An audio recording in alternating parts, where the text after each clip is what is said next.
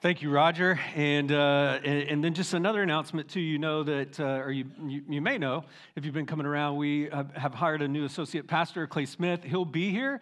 In fact, next Monday, a week from tomorrow. And in that transition, I need to read this. The welcoming committee is excited to announce they're getting a welcome basket together for Clay, just like you all did for Wendy and I when we got here. It meant a lot for us to receive that welcome basket. And so our welcome committee is at it again. They'll have a gift card tree at one of the desks in the lobby on the 28th and May 5th.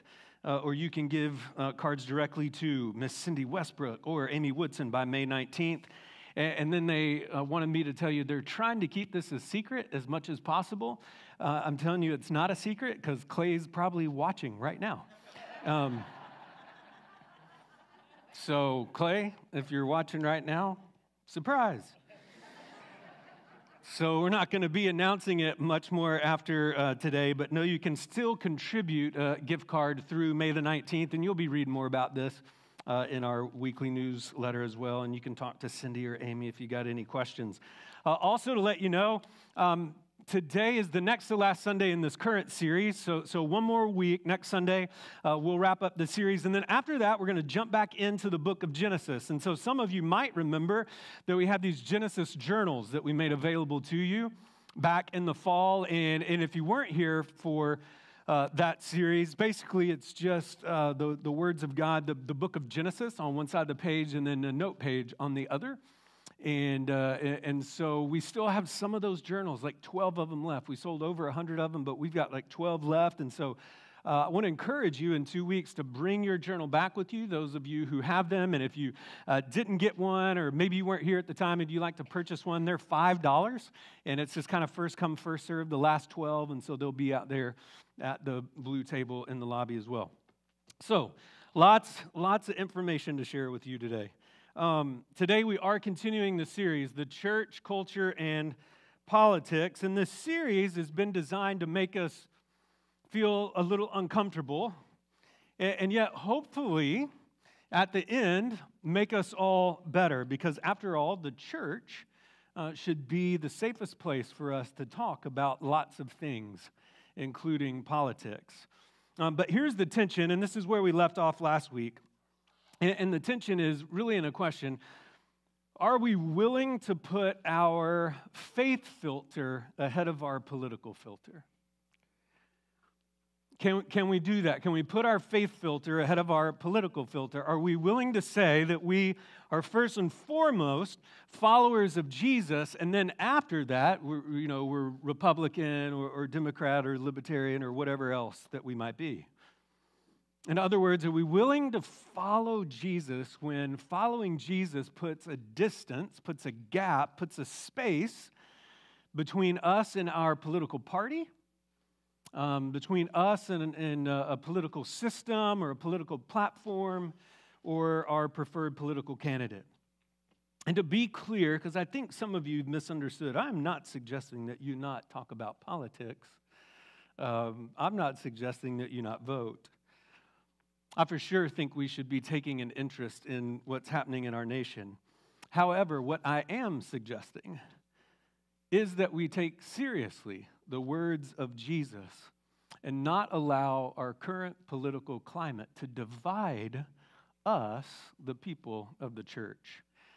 Because the one thing that Jesus prayed for, as much as anything else, it was the thing he prayed for before he was crucified, was that his body, his movement, the ecclesia, the church, would be one, that we would be united, that we would figure out a way to disagree politically and yet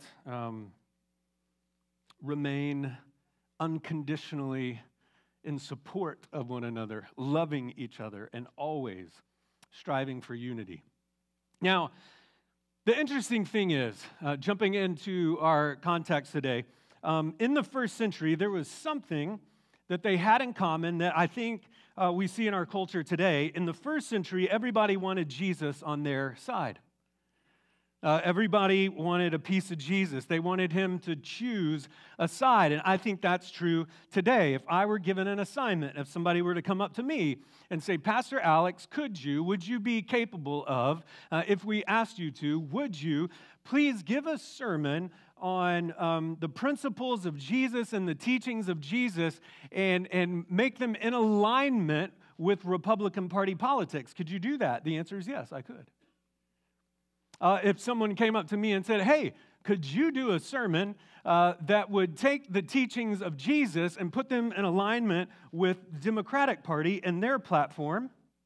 Believe it or not, I could do that. I could do it from that point of view as well, because when you interpret the words of Jesus through your personal political filter, it's incredible how many times he agrees with you. And so the question is this: can we put our faith filter ahead of our political filter? And it is very difficult to do. This is not easy. But I'm going to try to show you today a way forward. And so before we do that, let me just pray real quick. Lord, I pray that you would speak through me. I pray that you would speak in spite of me. What we do not know, God, teach us. And what we do not have, equip us. And what we are not yet, form us into the image of your Son, Jesus. We pray this in his name. Amen. Tony Evans is a famous American pastor out of the Dallas-Fort Worth area, and he once was quoted as saying this: Jesus did not come to take sides, he came to take over. And I think Dr. Evans is absolutely right. Jesus came to introduce us, you and I, to the kingdom of God. This is what we've been talking about for weeks now, that we are citizens of the kingdom first, and then we are citizens of whatever country we're a part of second. And when Jesus came, he introduced us to a new set of values. These are things that we, again, just talked about in our Sermon on the Mount series. And when we talked about living a kingdom-centered life, Jesus came and talked about a kingdom where those who have wealth and power leverage their wealth and power for those who don't have power and for those who have less resources. He talked about a kingdom where the king would lay down his life for his subjects rather than his subjects laying down their life for the king. He talked about a kingdom that was so broad and inclusive that he said, you know what, everybody is invited to participate in this kingdom. But the thing about the kingdom of God is it will always, and in some detail and in some level, always be in conflict with the kingdoms of men. And the kingdom of God will always, at some level and in some detail, conflict with your political party and the platform of your political party or our political candidate. So again, it's foolish for us as believers to be divided, because we're supposed to be kingdom people first and political people second. But again, that's very difficult to do. And so today I want to give you a formula to help us understand, and this will be an interesting sermon, but I want to give you a formula that will help us understand where agreement ends and diverse opinions begin. In other words, why we always won't see things eye to eye as believers, why we will always disagree. And so if you have your Bible, I want to invite you to turn with me to John chapter 13. John chapter 13. Now, to give this talk a little bit of a backdrop before we jump in, I want to start with the Apostle Paul. You might remember the Apostle Paul. He steps into the pages of history, as you likely know, as someone who despised Christians. He was a Jewish man. He was a Pharisee. He was brilliant. He was super educated.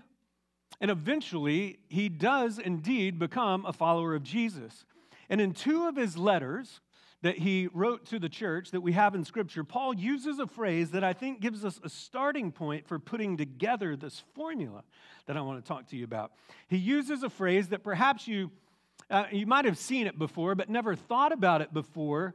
And I shared this last week, but the phrase that he refers to is this. He says, the law of Christ. Paul refers to this phrase, the law of Christ. That's the first part of the formula, law of Christ. Now, what does that mean? What are you talking about? What does Paul mean when he talks about the law of Christ? The law of Christ was Paul's shorthand for Jesus' new covenant command. When Jesus, during Holy Week, just as he was marching toward the cross, you might remember as he gathers for that last Passover supper on that Thursday evening, he says to his disciples, guys, I'm giving you a new command. This command supersedes all the other commands. I know you grew up Jewish. I know you have 613 Jewish laws in the Torah, but I'm giving you a new command because I'm establishing with you a new covenant. And the command was simple, and this is it. John chapter 13, beginning in verse 34, he says this. I give you a new command. And here it is, love one another. I'm giving you a new command, love one another. Just as I have loved you, you are also to love one another. And then he tells us what will happen if we do this. He says, by this, all people will know that you are my disciples if you have love for one another. And so this new command that Jesus gives, it's interesting because it's a communal thing. It's a community thing. It's a family thing. It's not just hey, you can love one another any way you want to love one another. Jesus would say here, he would clarify, he said, you are to take your cues from me. I set the tone. Follow my example. And so the Apostle Paul takes this idea, and I believe he uses it as this uniting ethic for all Jesus followers. And this phrase, the law of Christ, is the phrase that Paul uses to take his readers back to that night, back to this big idea. I think it's the marching orders for everyone who claims to be a follower of Jesus. In fact, let me give you the two examples. 1 Corinthians 9, here's what Paul writes. Writing to the church at Corinth, he says, although I am free from all and not anyone's slave, I have made myself a slave to everyone in order to win more people. To the Jews, I became like a Jew to win Jews. To those under the law, like one under the law, though I myself am not under the law, to win those under the law. To those who are without the law, like one without the law, though I am not without God's law, but under, and here's that phrase, the law of Christ. To win those without the law. Okay, that's a lot of law, isn't it? So here's what Paul's saying. Paul's saying, look, I'm on a mission. I don't have a lot of time left. I did a lot of damage to the church, so I'm trying to make up for lost time. And I'm willing to do anything short of sin to convince those that are far from Christ that Christ has done something in this world on their behalf. And so he's like, hey, if I need to become like a Jew, good news, I'm already a Jew, but if I need to become like a Gentile or somebody far from Christ, I will do that too. Like, this is the extreme to which Paul's willing to go. But he qualifies it in verse 21 by saying, I'm still under God's authority.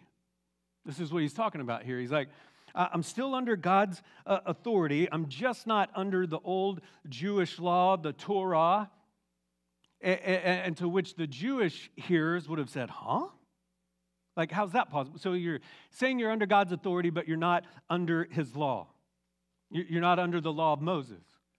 And so he's continuing. He's like, well, I'm still under God's authority because I'm under the law of Christ. I'm under this new command. And what is the law of Christ? We're to love one another just as Jesus loved us. Let me give you the other place. We read this last week, Galatians 6:2. It says, carry one another's burdens. In this way, you will fulfill the law of Christ. So Paul says, hey, if you have a concern for someone or when the concerns of others concern you and you act on it, you're fulfilling the law of Christ. You're doing what Jesus told the disciples to do, to love each other as he loved them. Like, these are the marching orders for followers of Jesus, loving others as Christ loved us. So then that leads us to the next part of the formula. So we start with the law of Christ as Jesus followers, regardless of our political persuasion. The law of Christ over time, as we grow in our faith, should inform our conscience. And you're like, well, what does that mean? Well, what I mean by conscience is that inner mechanism that helps us navigate between right and wrong, right? That part of us that navigates that should be hardwired to the law of Christ, so that when we do something that's contrary to loving as Christ loved us, a little radar goes off. Like it would bother us. Does that make sense? That if we are loving others, if we are being obedient to the law of Christ, and that becomes hardwired to our conscience, then it should disturb us. It should ding us. An alarm should go, oh, I'm not loving. And here's the deal. Not just our personal conscience, but this may be a little bit of a new concept for you. Our collective conscience as Christ followers. So not just as individuals, but the group of us. We should be irritated or convicted by some of the same things when we see them happening in society. We should all be convicted when we see an injustice. We should all be convicted when we see somebody or a certain people group in society being disrespected. When we see people undermining their own lives, when we see people trying to undermine the concept of family, when we see them undermining their relationship with their kids, we should be moved by these things. These things should bother us. Our collective conscience is tied to this idea that we're to love other people, respect other people, recognize the dignity of other people in the way that Christ said, just as I have loved you.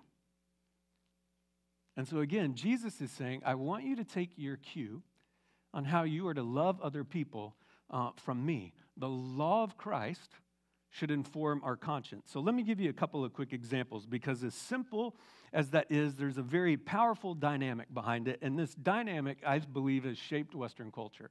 So let me give you a few examples. Let's talk about slavery for a second. For example, once upon a time, everywhere in the world, in every town, village, household, neighborhood, kingdom, whatever, slavery was just understood to be a good thing. It was just normal. It was just a way of life. Like, it wasn't even a question.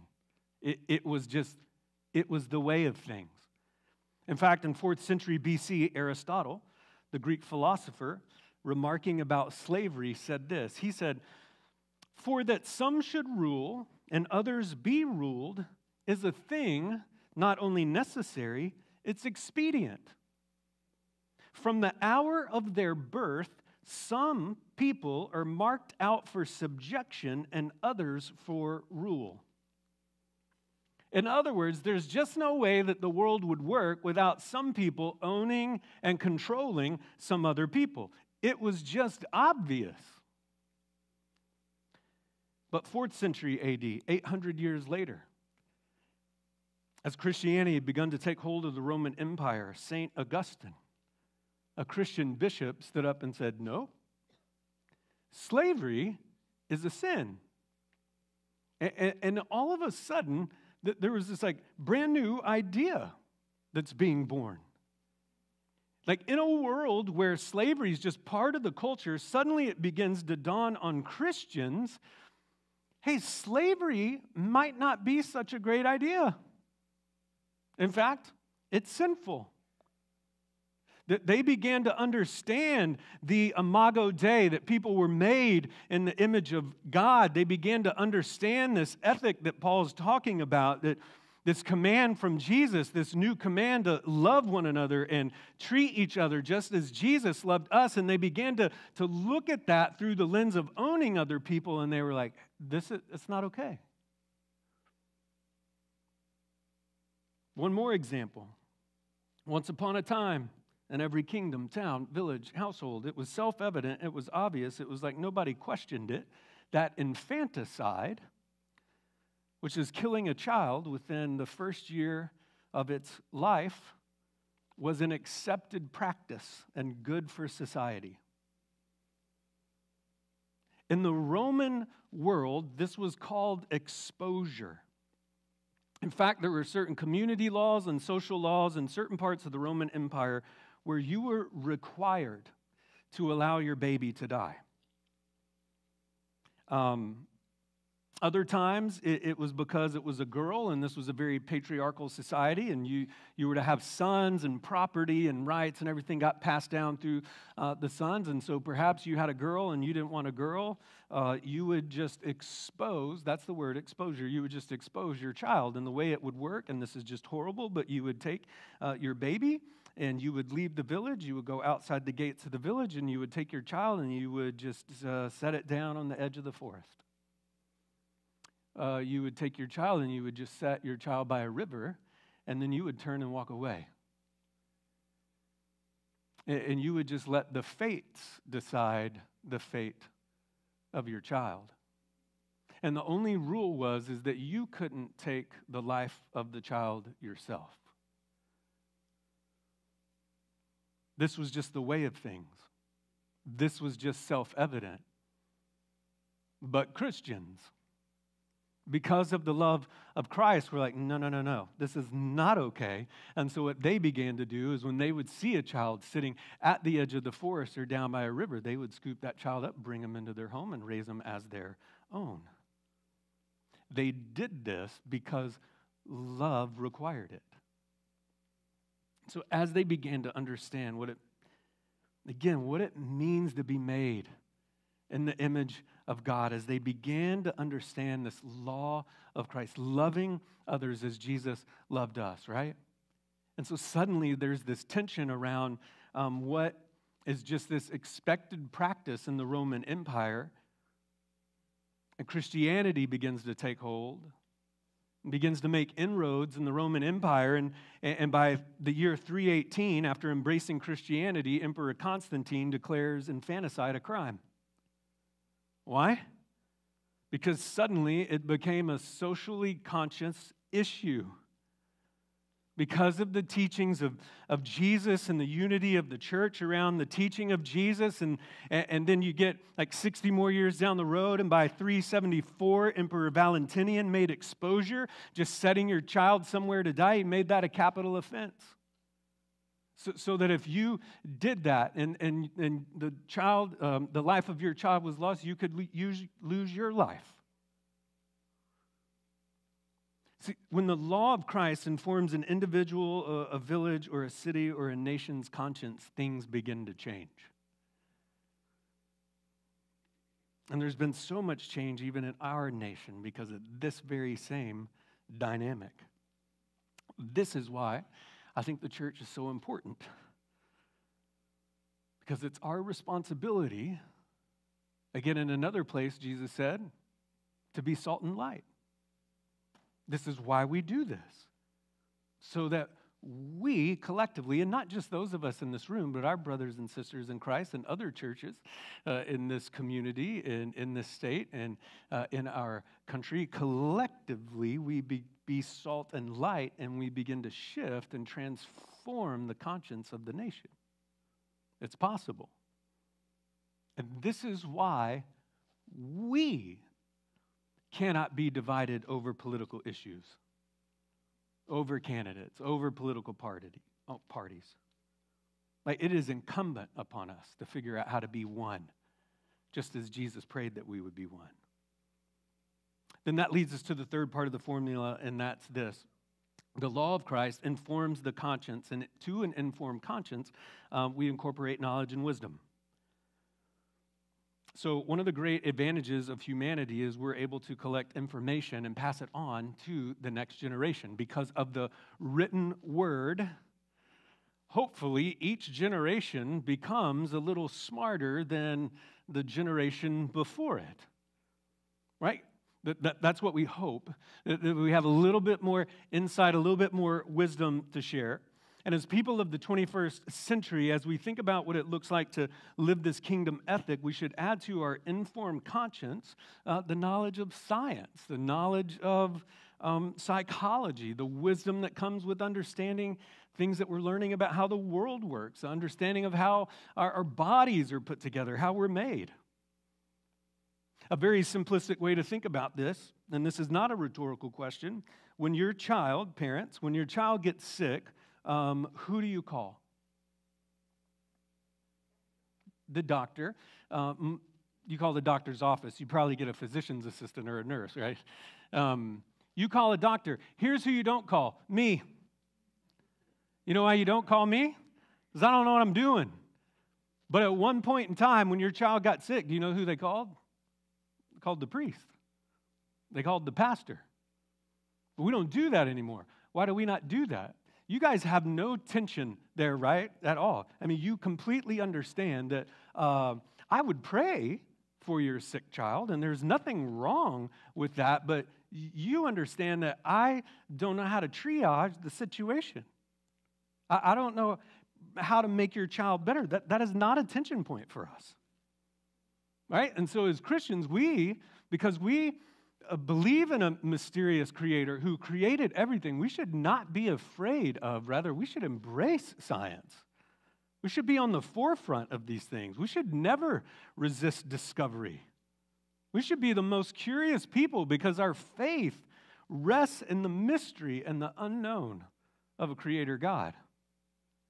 And so the law of Christ, loving one another, leads to an informed collective conscience, which combined with knowledge and wisdom and insight leads to the last part of the formula. We use all of that to determine which policies and platform and legislation we support.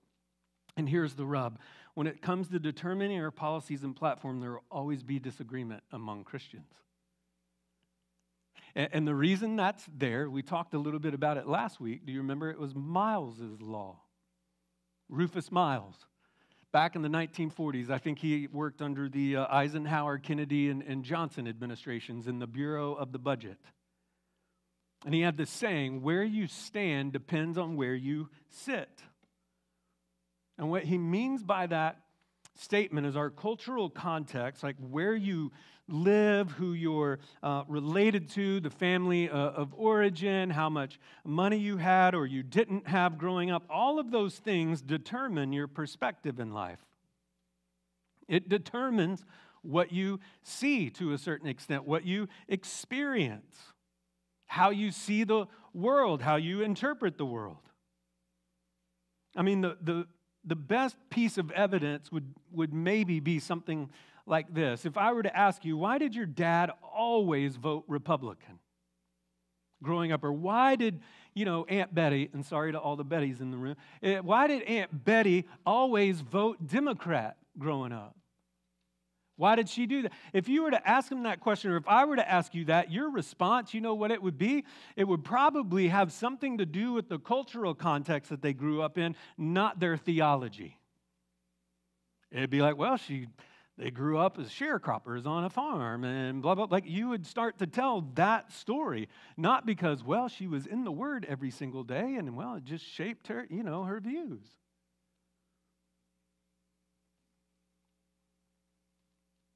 The same's true for you, the same's true for me. And that doesn't mean that we have to dismiss the significance of our faith. It's that when these two things come together, theology and politics, usually one props the other one up. And as I said in the first week, usually when you put theology and politics or church and politics together, politics always wins. But what if? Like we were able to just step back from this just a little bit and see it just a little bit differently. Not necessarily change what you believe or who you vote for, although for some of you that might be the case. But just to begin to see this a little bit differently, again, because where you stand depends on where you sit. And so what now? What do we do next? Because we're always going to disagree, right? So I want to give you a few suggestions. This isn't complicated. This isn't anything new. This isn't anything you've never heard before. 3 simple things. I think the way forward is, number 1, listen. Just begin to listen. Like, just begin to listen to people in particular who are different from you, who see the world different from you, who have a different tone color to their skin. Perhaps people who were not born in our country and have immigrated here legally. Perhaps people who, love our military and people who despise our military. People who are young, people who are old. Like, just listen to all kinds of different inputs.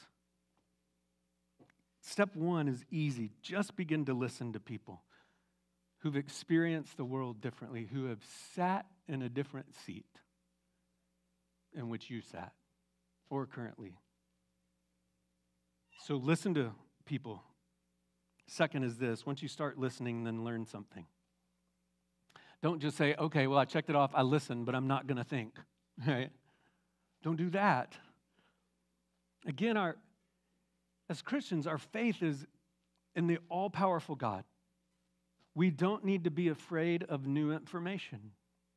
We don't need to be afraid of differing opinions or opposite views. You can listen to that. No one's asking you to believe it, but you can listen to it, right?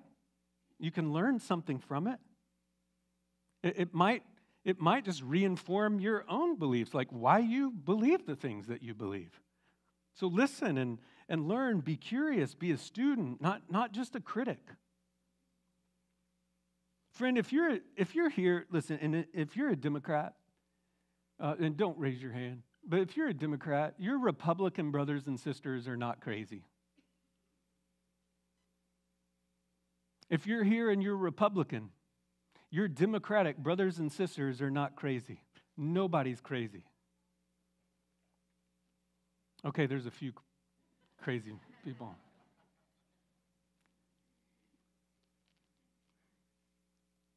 Mostly they just sit in a different place than you. And they just see the world a little bit differently.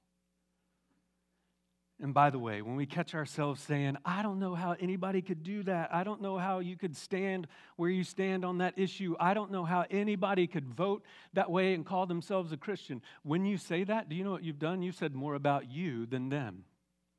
You've said, I don't understand. I don't understand. Okay, so listen and learn and try to understand. Why wouldn't we, especially in the body of Christ, take time to understand? And then finally, love. Never, ever, please never burn a relational bridge over a political view. That's just not worth it. And you're like, well, they started the fire. Okay, well, let them start it on their side of the bridge. Just don't start one on your side of the bridge. And this just goes back to Jesus' command, love one another. Just as I have loved you. This goes back to the cross. This goes back to the epicenter of everything we believe as Christ followers. Friends, the person next to you is more precious to God than your or their potentially flawed political view. And so why would we burn a relational bridge or have conflict with somebody for whom Jesus died? And I know as we've been in this series, some of you can't help but think, Alex, this is so naive. Do you really think this series is going to make any difference or change anyone's mind? just remember this. Once upon a time, there was a handful of Jesus followers being crushed by an empire. And they gave to Caesar what was Caesar's, and they gave to God that which was God's, their lives. And now, that empire is no more. And that emperor, that ruler is nothing but a footnote in the history of Jesus of Nazareth. And so kingdoms come, and kingdoms go, and empires rise, and empires fall. And guys, one day the United States will not exist anymore. It's the way of things. But Jesus said, I've come to build my church, and the gates of hell, nothing can stop it. And he did. And we get to participate in that.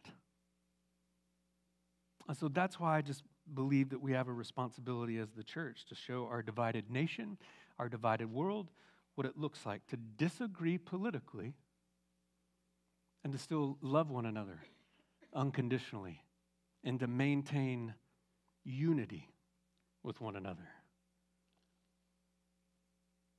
Because I believe at Calvary, at the cross, we lost our right to do anything less. And so may we be people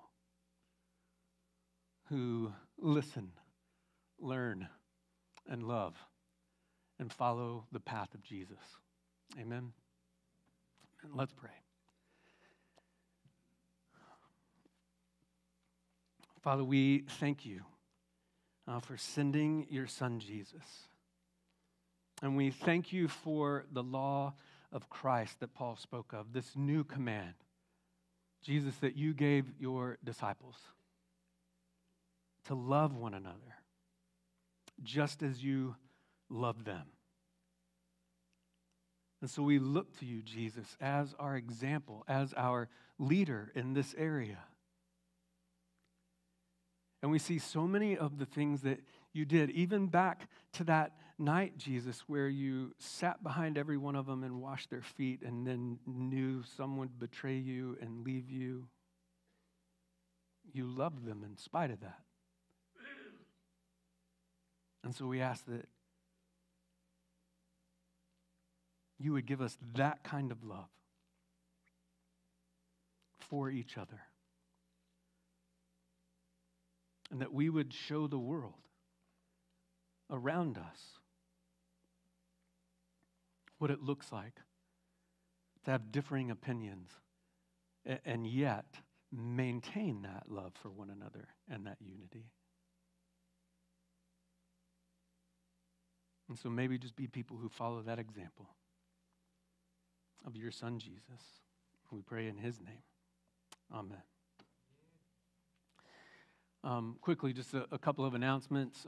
One, starting point is right after the service, about 5-10 minutes. If you're here, just again, as CJ said, just head down the sidewalk this direction, down to our student building, the loft, and there'll be some of our staff down there to greet you, and they'll bring you in. You'll go ahead and start eating, and then I'll be down there in a few minutes, and we'll jump into that meeting together. And if you are here and last minute you're like, oh, I'd love to go down there, just come on down there. We'll just lay hands on the food and multiply it and bless it and hope we get more sandwiches. And then just a reminder, next week we're going to wrap up this church culture and politics series, and we're going to talk about what it means to be people who influence people.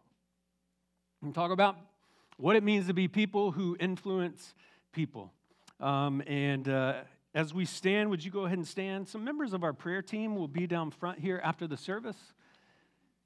And if you are here today and you would like to just pray with someone, if you're here and man, you just have some sin that you want to confess, that you want to repent of, perhaps you're here and you've just been hearing about this gospel of Jesus, the good news of Jesus, and you would like to profess your belief in him. Some members of our prayer team will be down here after the service, and they would love nothing more than to pray with you. And so as they're making their way down, let's read our benediction together.